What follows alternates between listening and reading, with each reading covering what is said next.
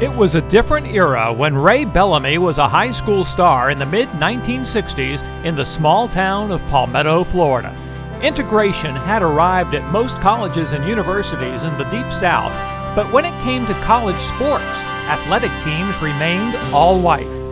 Bellamy and the University of Miami broke that color barrier, thanks to the courage and leadership of former president Dr. Henry King Stanford.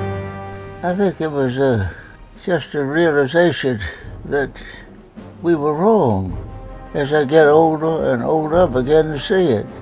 Andy Gustafson said, Dr. Stanford, you don't understand, if we recruit a black football player, LSU will cancel a contract with us, or cancel our game. I said, who in the hell is making politics at the University of Miami, me or LSU? Bellamy signed his historic scholarship in December of 1966 and arrived on the Miami campus in 1967 as the only African-American player on the team. What are your feelings after being on the Miami campus for about 3 days? Well, I just love it. I mean, I really enjoyed it. All the guys treat me real nice. I mean, I'm kind of happy that I made the decision to come to the university. Even though I am the first Negro, I have no discrimination at all. All the guys, they treat me real nice. I'm going to give it to you bottom line, okay? And I'm not pulling any punches on this.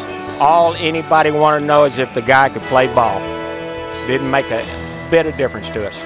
Bellamy quickly became a star player for the Hurricanes, catching 37 passes in his sophomore season of 1968.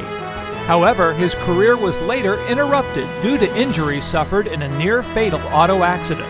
Still, he returned to Miami to earn his degree, and in 1971 was elected student body president. Bellamy was followed at by such Hall of Fame greats as Burgess Owens and Chuck Foreman, the first in a long line of African-American stars to play for the Hurricanes. Ray Bellamy will be remembered as one of the true pioneers, not just at the University of Miami, but in all of college football. Tonight, it is an honor to welcome him into the University of Miami Sports Hall of Fame.